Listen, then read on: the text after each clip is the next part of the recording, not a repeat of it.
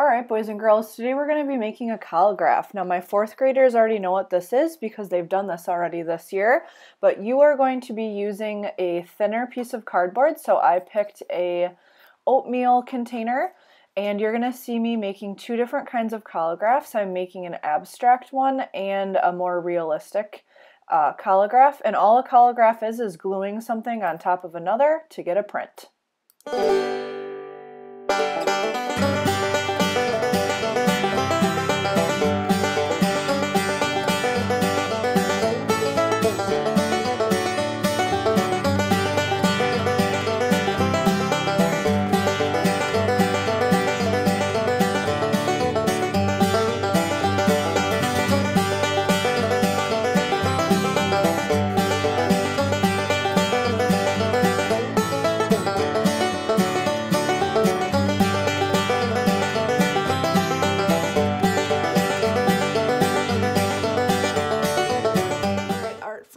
Now that we have made our collograph and it's all dry, what I'm going to start to do is I'm going to do my rubbing. So this week we're talking all about texture. So texture is how something feels. So my string is very soft, my bubble wrap's kind of bumpy and maybe kind of smooth, and the cardboard is also pretty smooth.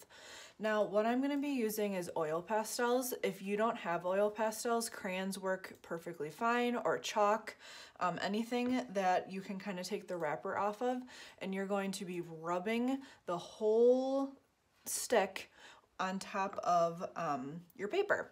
So this is my abstract collograph. My other flower one is drying at the moment. So what I'm going to do is I ripped some printer paper in half, and I'm going to put my collograph in the middle of my paper underneath, and I'm making sure that this is nice and even, and I might start with the lighter color, so I'm going to start with yellow. You can see that I took the wrapper off already, and I'm going to make sure that this doesn't move, so I'm going to have a helper hand holding my paper, and I'm going to start to rub. Now you can really see the yellow string kind of coming through here.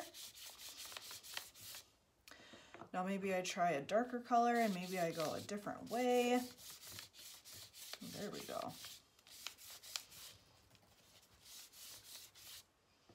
And maybe I end with pink.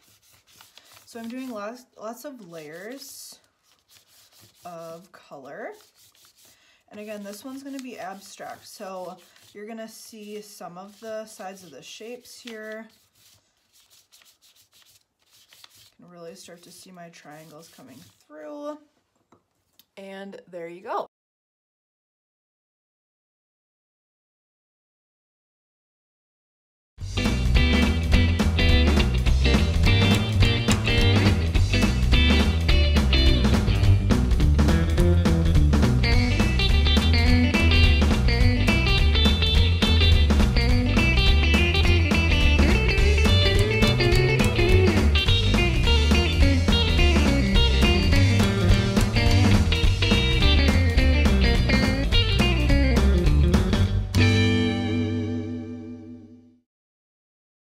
Now that you've seen the two different kinds of collographs that I created, I can't wait to see what you make.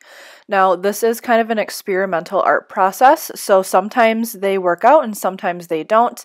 You could also see that I kind of outlined some of the shapes that I had originally glued down onto my collograph, just so you could see it a little bit better.